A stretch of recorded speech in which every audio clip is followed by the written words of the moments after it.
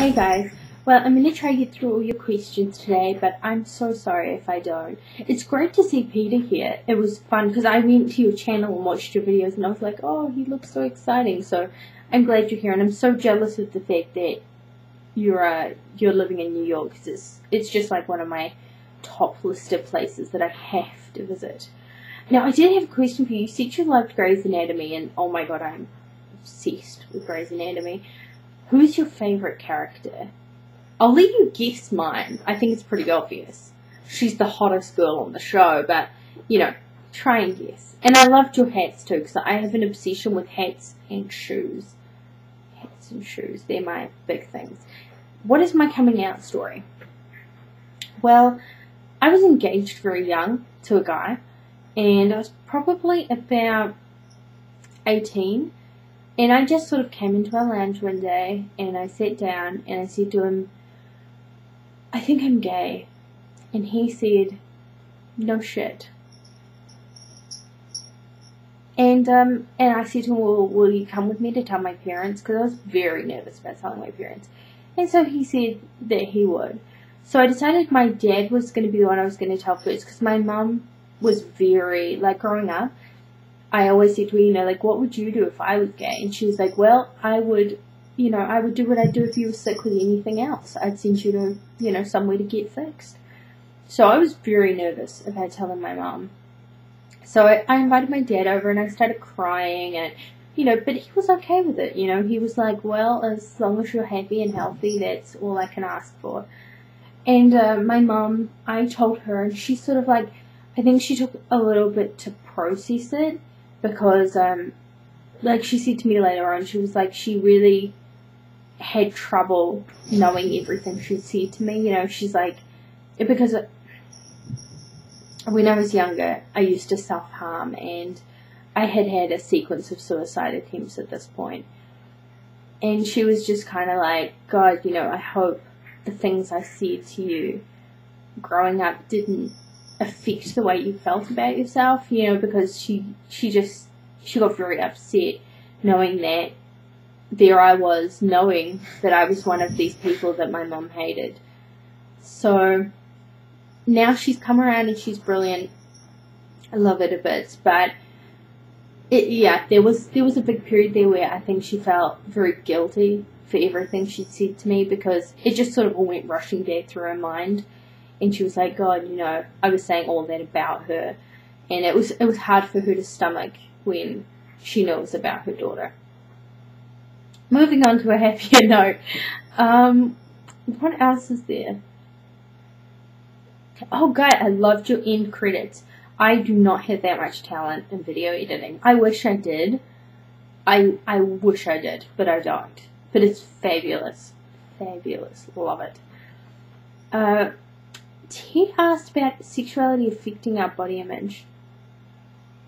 Now, I think for lesbians it's very different to gay guys, because if anything, we get it easier, because when I was dating men, I was very conscious of my weight and the way I looked and the way I dressed. And being a lesbian, you know, you have a lot more free reign, I think. You know, women tend to just like me for who I am, and I haven't had any problems as far as the way I look, and I felt much better about the way I look since I came out and entered the community, because I really haven't had a shortage of interest. Does that sound really cocky? I don't know. I haven't had a shortage of girls, so it's never worried me. I don't spend a lot of time thinking about the way I look. I just look the way I look, and that's it. That's just me. And you take it or leave it, really. Oh, I love that you're a gamer too. I've never done tabletop gaming, personally. I mean, maybe I should try it. Then I'll probably get obsessed like I am with WoW. Defined by my gayness. Yeah, I think my life would be very different. You know, for starters, I studied gender and sexuality. I wouldn't have done that if I was straight.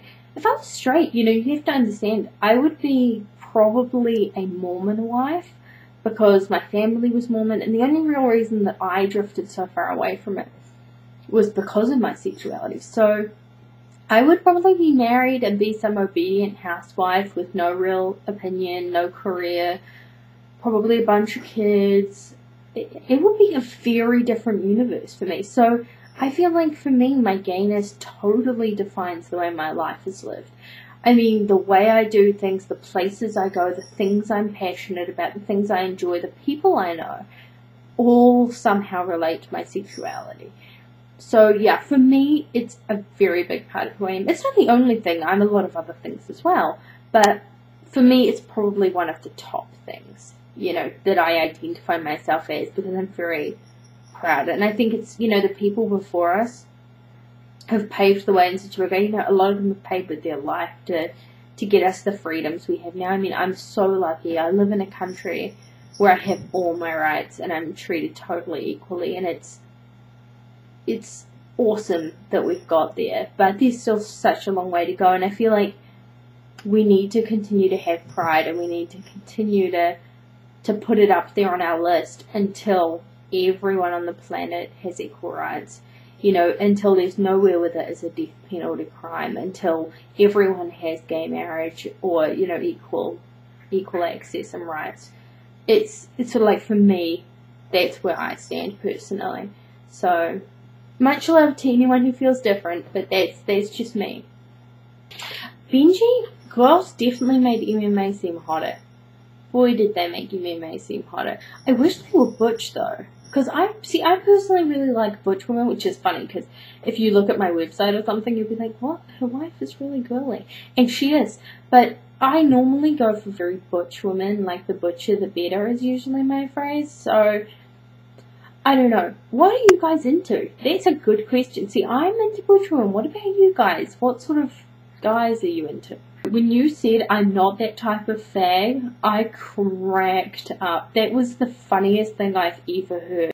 Because see, I sort of just, my gay guy friends I suppose are very versatile. They just know all the things that I don't know, which is most of those girly things.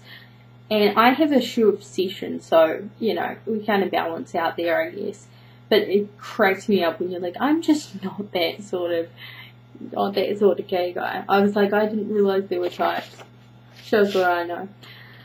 Ryan asked if bi, straight, gay was too narrow. Short answer, yes.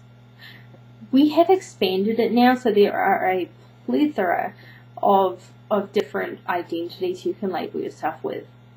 And I think labels are good and bad, and here's why. I think they're bad because you never have enough labels for people, because I think we all are slightly different gays, you know, like, I mean, if you think about it, it's like everyone acts or performs their sexuality differently. You know, for some people it's very straightforward, for some people it's very complex, so I don't think you could ever have enough labels for people. The pro of labels is it's what enabled us to have a gay community. We wouldn't have the GLBT community if we didn't have the labels for GLBT. So we needed those labels in order to sort of segregate ourselves off and create this community where we could all feel at home and all feel embraced. Now, I agree that, you know, it's good for us to just become a normal part of society, but it's also important for us to have our own little community, I think, because it's, you know, people are coming out every day, and even though for me now, it's like, I can't imagine it being hard coming out. I'm like, God, just come out, you know, like, it's not a big deal. But back then, it was very scary, and for those people, they need that community to immerse themselves in, to dig through and find out who they are. So I'm going to cut it short and try and keep it accurate and concise and everything, but that's sort of how I feel about that topic. It's like, labels are bad, everyone's right, but they're also necessary for some things, you know, because we're all individuals. Anyway, until next week, guys, mwah, love you all, bye.